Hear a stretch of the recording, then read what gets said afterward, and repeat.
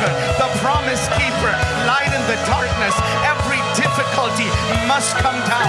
Right now I pray, let the Spirit of God touch someone.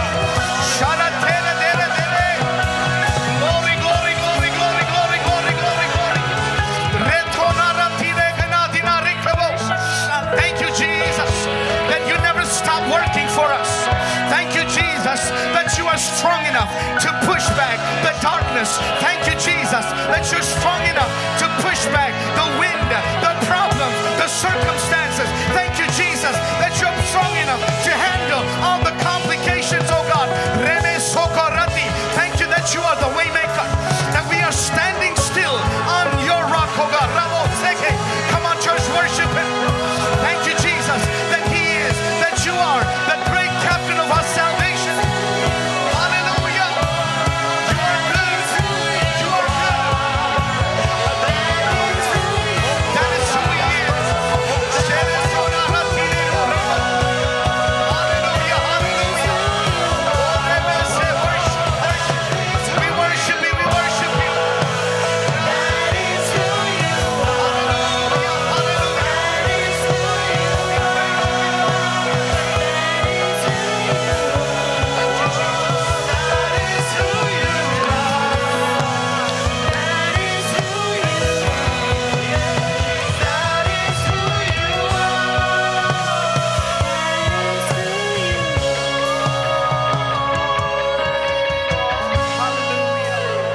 Hallelujah.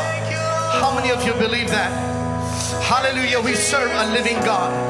How many of us believe that God is able to do exceedingly abundantly for you? You're praying for a miracle. You're praying for an answer. In 2021, you will see the greatest answers that you have not seen yet. Hallelujah. Hallelujah. Thank you that thank you for the encounter.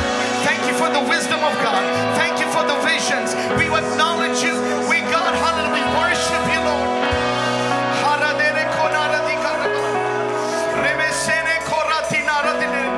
Lord, I pray that you would touch somebody today. Touch somebody today, oh God. Touch their inner man. Let the inner man be enlightened by your word. Hallelujah. Send a word. Send a word this morning, oh God. Thank you, Jesus. We thank you for the fruit of our lips. Praise is not a part of my emotion. Praise is a part of my obedience. Praise is a part of my obedience. Thank you for sending a fresh wind upon your church, oh God. Hallelujah. We praise you, oh God, because we want to be obedient to you. In the last days, I will rise up. There will be people that will rise up. Hallelujah. Will be true worshipers in Jesus Christ. God is looking for true worshipers. Lord, we declare your goodness, oh God. Thank you, Lord. Thank you, Lord, for touching us with your worship. Hallelujah.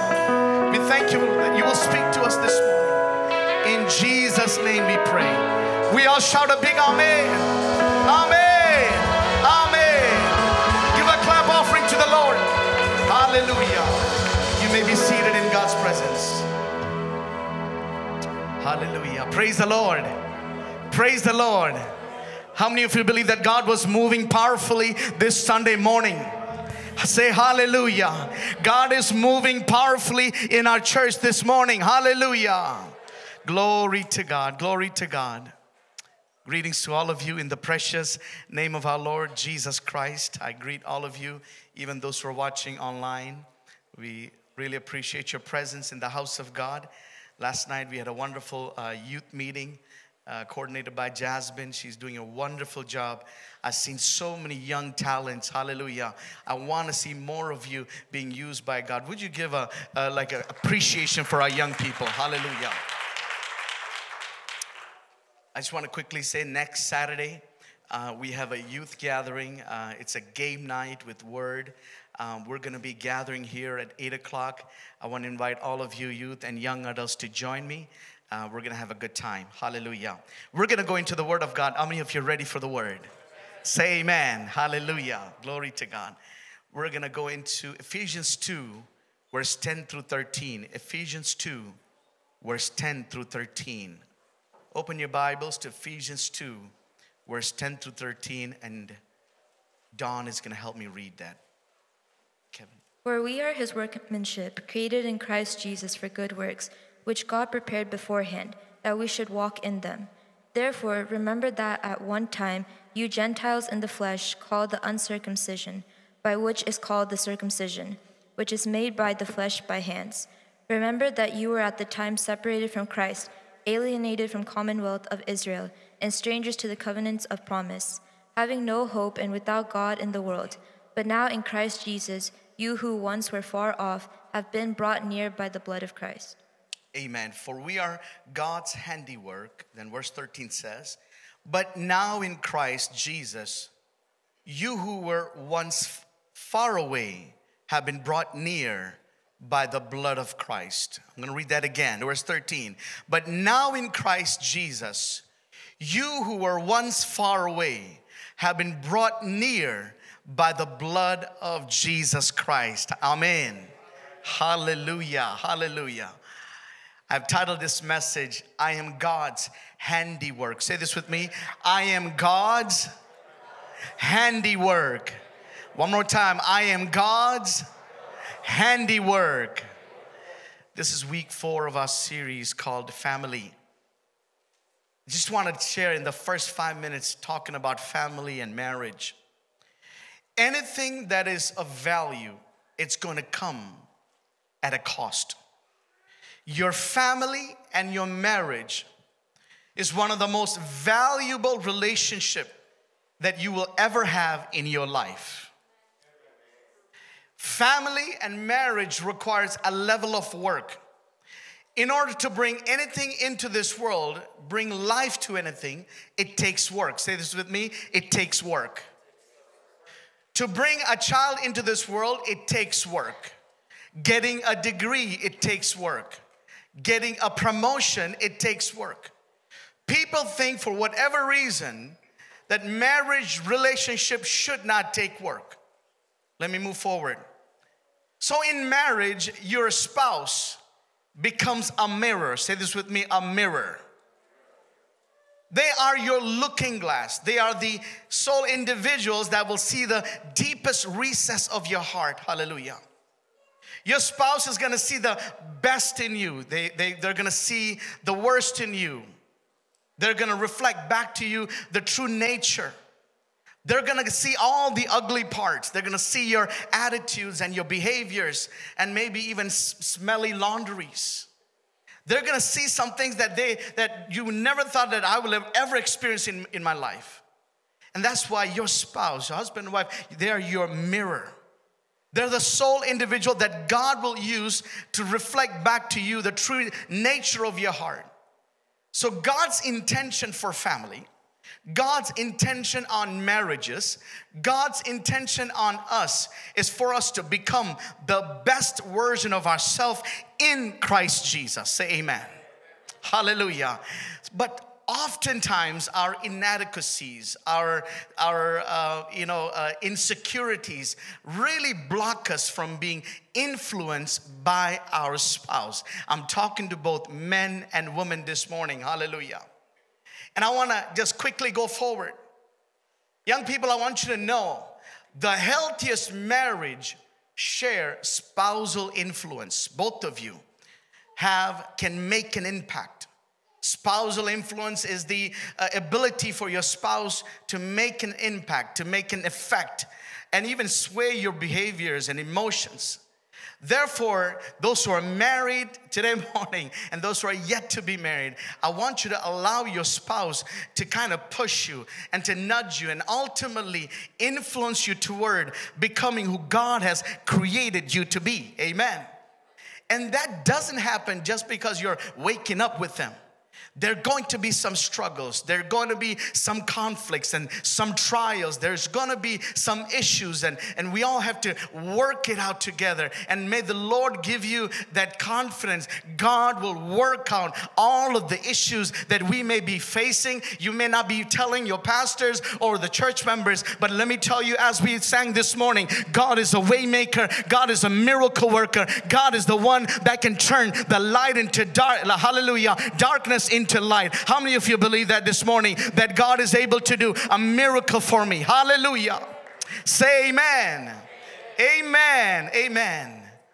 I just want to tell you that when you and I recognize that we are built in the image of God, that those around you are also built in the image of God, then our treatment level is going to be different. We will treat everyone with honor, love, respect that they deserve.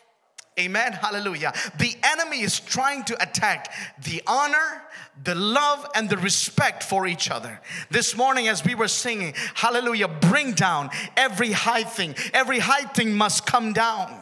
Hallelujah, praise the Lord. Every darkness must come down. Every disunity must come down. And when we are united and when we honor each other, when we love a God, hallelujah, and we display the Christ in us, and Lord, hallelujah, Lord, my worship becomes more purer to God.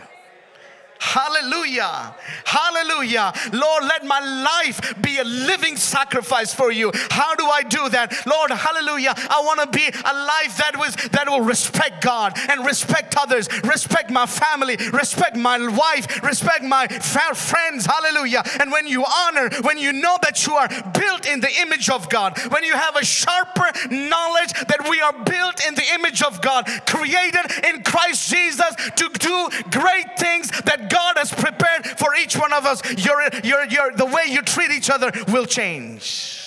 Hallelujah. The way you love will change. The way you honor each other will change. The way you respect your spouse will change. Hallelujah. And you will receive, hallelujah, God's grace upon your life. How many of you want God's grace upon your family, your marriages, hallelujah, upon your children, upon their education, and when they go to school, when they come into college, when they go on when they become young adults, Lord, let the grace of God follow my family. Hallelujah. Glory to God. God is trying to share something with you this morning about family. Hallelujah. Young people, even those who are not married, can learn something from this. Glory to God. Amen. So here in Ephesians 2, Paul reminds us that we are created in God's handiwork. We are God's handiwork. And I began to study. What does that mean? I began to study.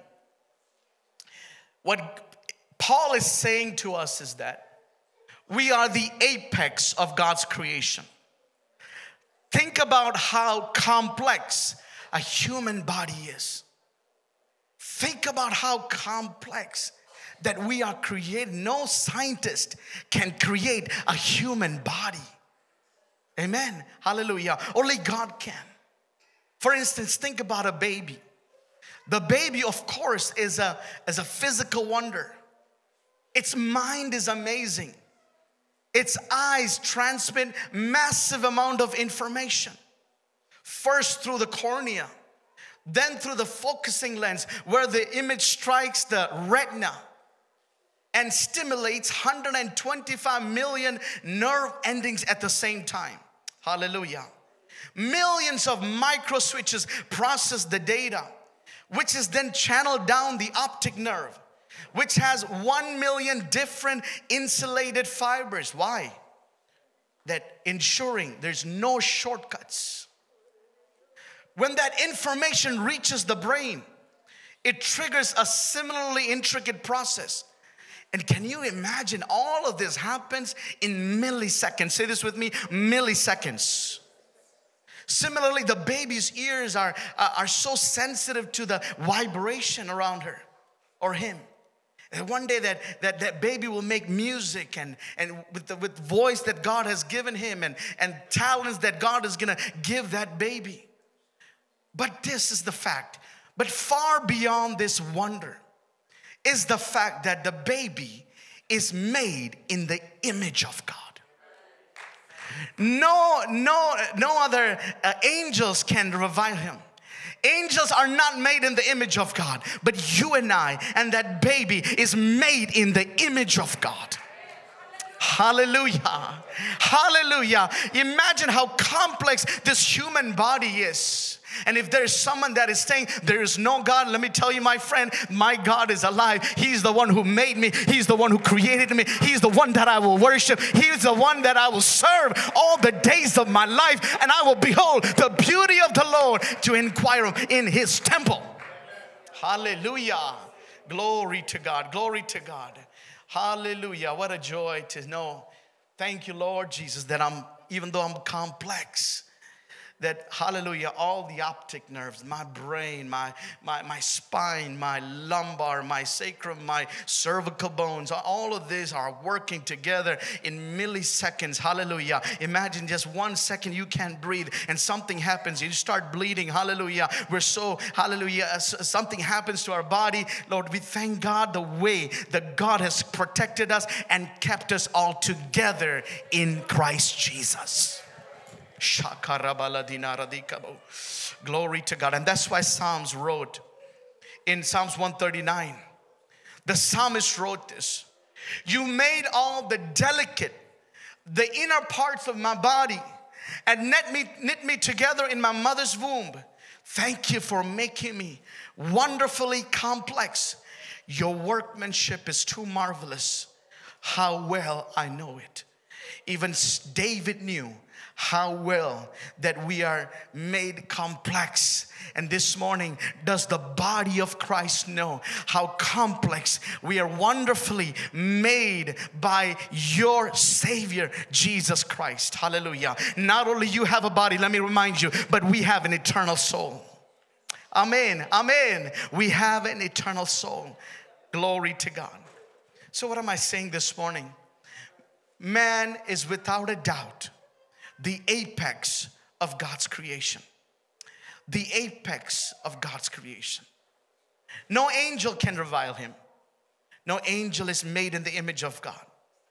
Yet as wondrous as man is he not the masterwork spoken in Ephesians 2:10, that I am God's handiwork created in Christ Jesus? We are God's handiwork created in Jesus Christ. What Paul is trying to tell us, our existence is due to the work of Christ. Hallelujah. That our existence is due to the work of Christ that Christ done and the cross of Calvary. Hallelujah. For by him, the Bible says, all things were created, things in heaven, on earth, visible and invisible, whether thrones or powers or rulers or authorities. He's before all things. We are before all things, knowing that he holds all things together for us, those who are calling according to his purpose. God reminded me, I am holding you all together. COVID-19 hit. Family problems have arrived. But nevertheless, we as a church is thriving and moving forward. Glory to God. Many hindrances came trying to take away our deeper fellowship. The COVID tried to take away our deeper fellowship. God is saying in 2021, in November, I want to bring you, Lord, hallelujah. I want to bring you into a deeper fellowship with him. Whatever that came as an interference, hallelujah, we plead the blood of Jesus. You need to come back into a deeper fellowship in Christ Jesus. Hallelujah.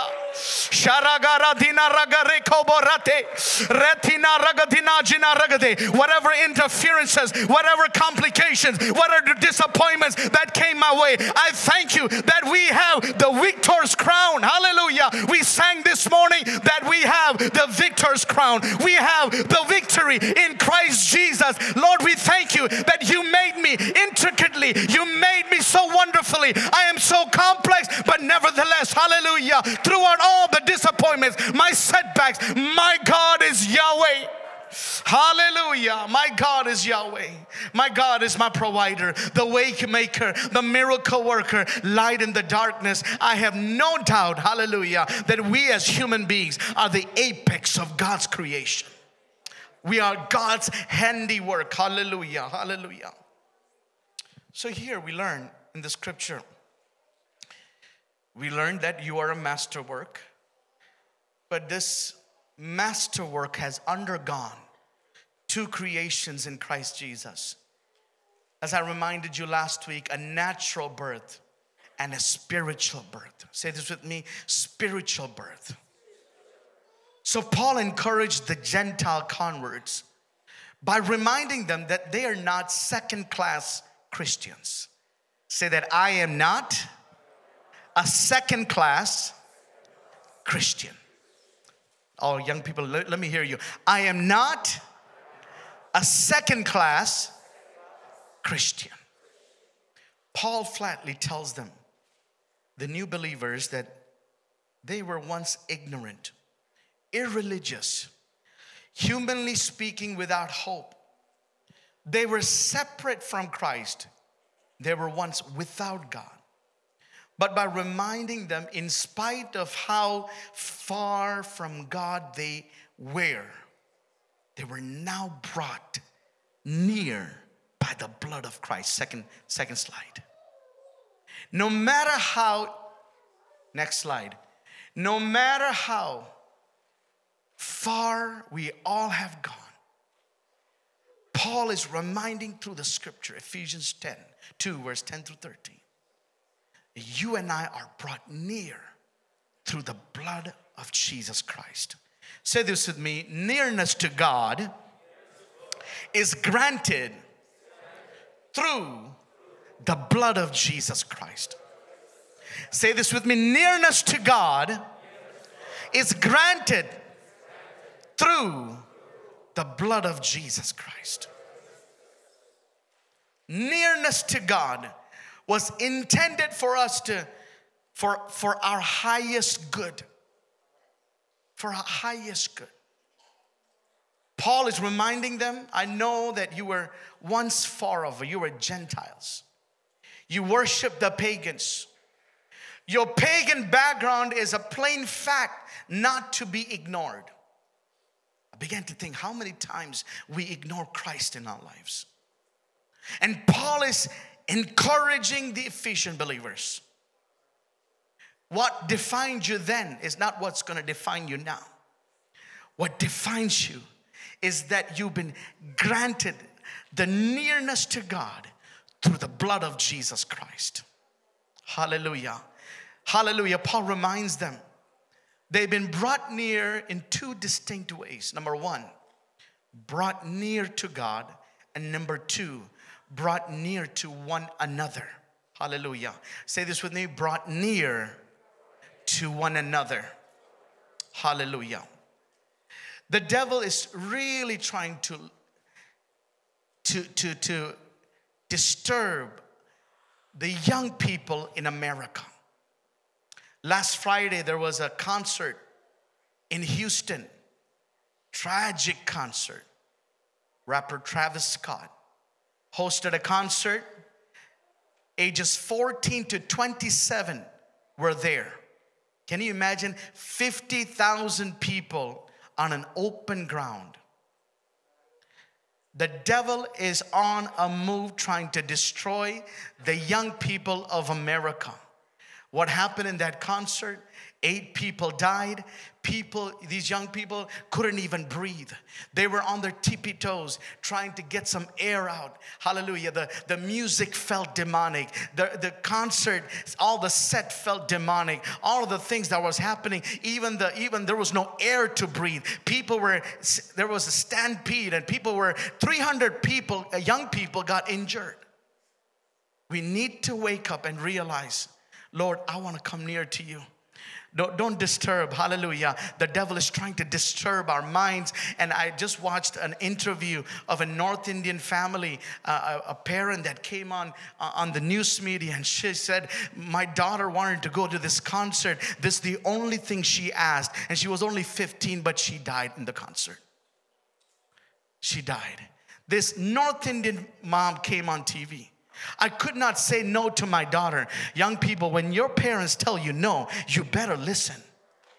You want your life to be saved, you better get serious. Hallelujah. You want your life to be saved in Christ Jesus, don't go to that concert where you're not supposed to go. Hallelujah. Don't do the thing that your parents is telling you not to do. There's a danger. There's an enemy lurking America. And we as a church, when we get, hallelujah, when we hear these news and God is trying to remind us, wake up young generation, hallelujah, come near to me. I've already paid the price for your remission. I've already paid the price for all the sins that you're going to commit. And come near to me. Nearness to God is granted to us through the blood of Jesus Christ. Hallelujah. The enemy is trying to lurk our young people. They're trying to destroy our generation. But I thank you that you and I are going to stand and pray and plead the blood of Jesus over our families and our young people. Hallelujah. Hallelujah. Thank you, God, that you are the way maker. That all of this hindrance that is trying to lure our young people into concerts and all these things, Lord, hallelujah, let them get busy into the nearness of God. Hallelujah. I'm praying that our young people get busy with the Lord. Say this with me, get busy with the Lord. So 8 people died, 300 injured, and the concert never stopped. Hallelujah. The enemy and his team know what they're doing. Hallelujah. Let me tell you this morning, God cares for every single soul. The musicians and the Malayalam worship team can come forward. Hallelujah. What God is reminding us today, that your eternal destiny is determined by your decision. How many of us can pray, God, Lord, I pray for these young people. Lord, guide them, oh God, in every decision that they make. Lord, hallelujah, be good to them. Lord, let them make godly decisions in Jesus' name. Lord, I pray for our youngsters, oh God. I pray for our younger generation. That, Lord, hallelujah, that they will be found good in God's sight. That they will be found good in God's sight. Hallelujah. We're going to come into a time, Lord, I want to draw near to you. Hallelujah. Hallelujah. Every eye closed. Let's worship God. Oh, open up your heart to God. Open up your heart to God. Hallelujah. Rabaratina ragajina radikaba. Remo sekaradina radina jina rekabo. Thank you, Jesus. Hallelujah. Lord, I want a sharper picture of God's nearness. I want a sharper picture of God's holiness. I want a sharper picture of God's glory in my life. And how many of you can pray, Lord, hallelujah, send your glory upon me, oh God. Send your glory upon me. I want a sharper picture of God's nearness to me, Lord. Hallelujah. And whatever that is trying to interfere our minds and our hearts from coming into the presence of God, remove it in the name of Jesus.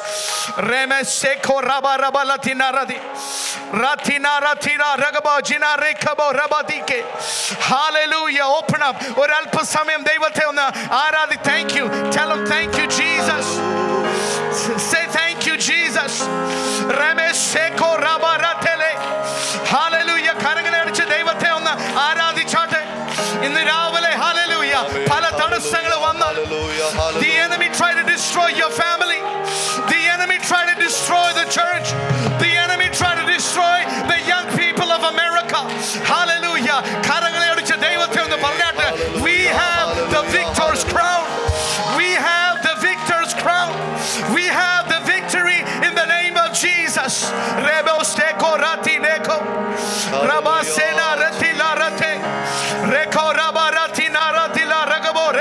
Lord, we pray for life and godliness. Lord, we thank you, hallelujah, for that we are made in God's work, hallelujah, that we belong to you, Lord. We worship you. We acknowledge you. Help us to overcome. Help us to overcome. Help us to overcome all the difficulties. Hallelujah. We take victory in the name of Jesus. Come on, somebody worship him. Somebody worship him in every aisle. Everybody praising God. God. Praise God. Lord, draw me near to you. Draw me near to you. Draw my children near to you. Draw my family near to you. Come on, worship him. Send your miracle. Send your word. Send a miracle.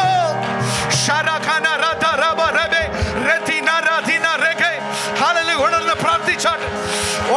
Open up, open up. The God is moving in our midst. Hallelujah, hallelujah, hallelujah, hallelujah.